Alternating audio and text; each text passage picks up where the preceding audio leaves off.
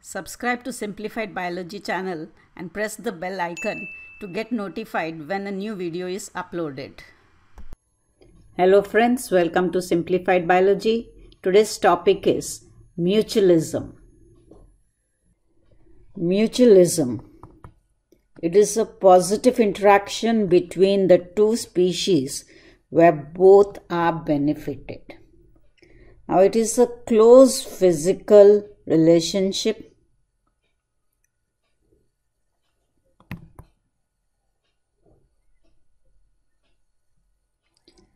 and is an obligatory relationship.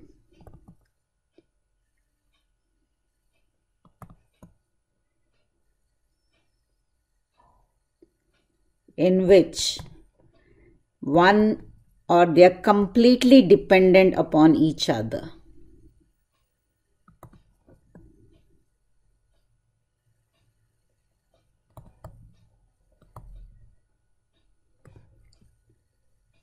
For their growth and survival.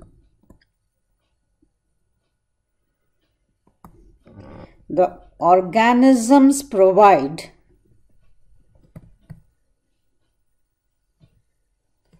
resources to each other.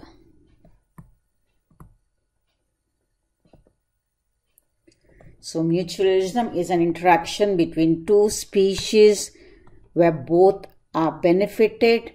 It is a close physical relationship and they are completely dependent on each other. They cannot live separately. And each one provides a resource to the other. Examples of mutualism. First, rhizobium present in the root nodules of leguminous plants. Now, in leguminous plants, root nodules are seen where the rhizobium bacteria lives. The rhizobium carries out nitrogen fixation for the plant.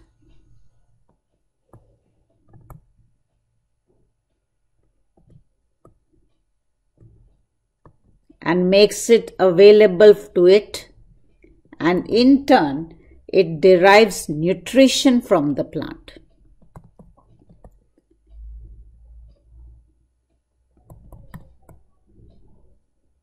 So you can see that they both help each other.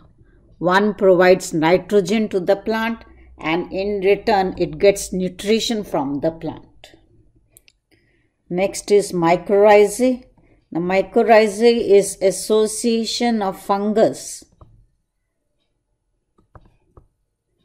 with roots of higher plants.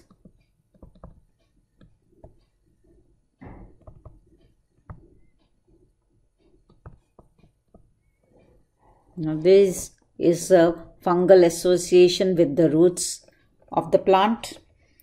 The fungus obtains carbohydrate from the plant and in return it helps in absorption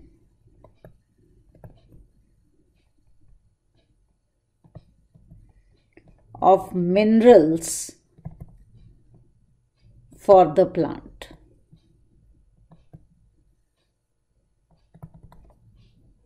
Next example is lichens or lichens. It is a symbiotic association between algae and fungi.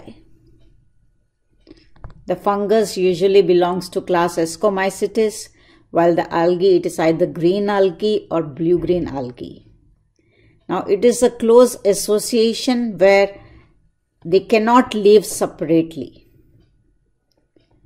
Inside the thallus also you can see that the main part of the thallus is occupied by the fungus mycelium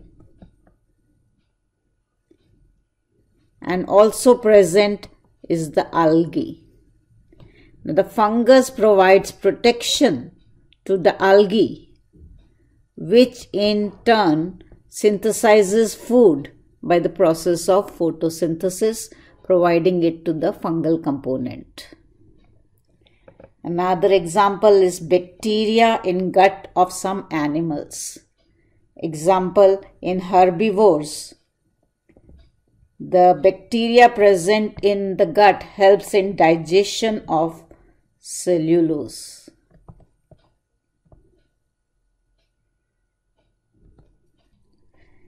A mutualistic relationship occurs between the plants and animals. Animals helps in pollination and dispersal of seeds and fruits. In return, the animals obtain nectar from the flowers and also food in the form of fruits. Now there has been a co-evolution seen between the plant and animal interaction. Evolution have occurred in the flowers and its pollinators. Means the flowers and the pollinators have specifically developed so that they can help each other. For example, yucca and pronoba moth. Now the yucca flower provides nectar to the moth. In return, the moth stays in the flower, laying eggs in its ovary, and in return carrying out pollination.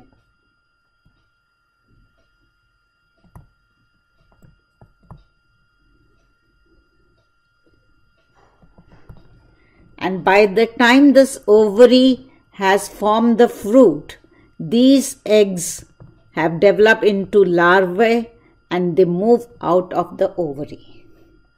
So this such type of association is known as myrmecophily. That is a symbiotic association between a flower and an insect. Now another example is fig tree and wasp. Now the fig tree can only use wasp as its partner in pollination. The female wasp uses the fruit to lay eggs and also uses its developing seeds for nourishing its larvae. In return, it carries out pollination. Next example is orchis and bees. It is a Mediterranean orchids. Now orchids have evolved to attract right pollinator insects so that they get assured pollination. Like for example in case of orchis, which employs sexual deceit for pollination. In this case, one petal of the flower resembles the female bee.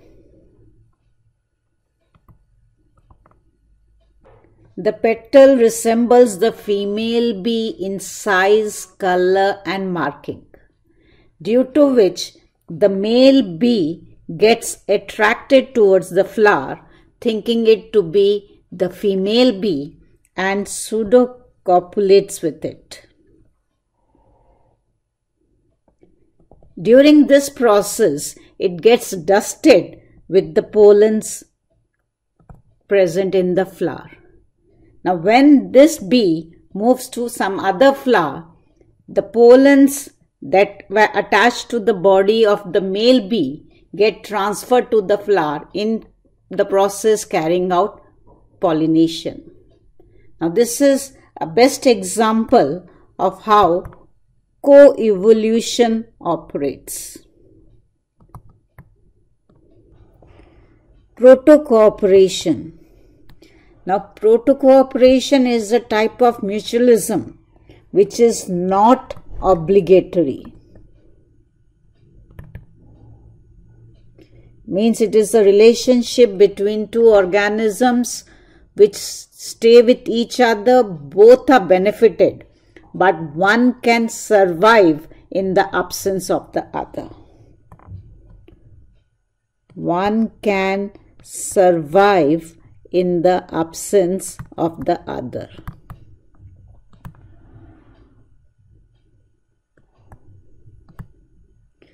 The best example of which is sea anemone. This is a sea anemone and the hermit crab.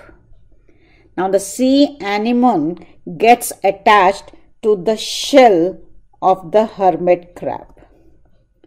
It grows on the back of the crab, providing it camouflage. It protects the crab from the predators. So it provides camouflage and protection to the crab.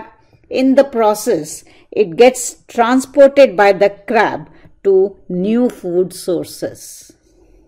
Next example of protocooperation is tick bird and rhinoceros.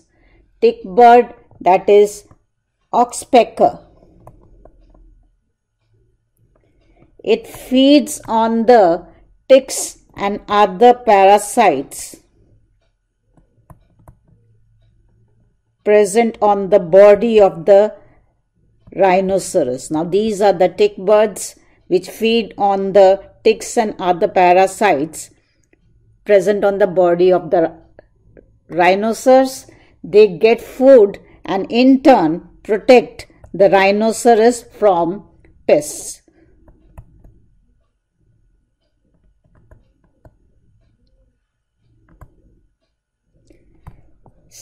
Another example is crocodile and bird. Now the bird feeds on the tiny bits of food stuck in the teeth of the crocodile, in turn helping to clean the mouth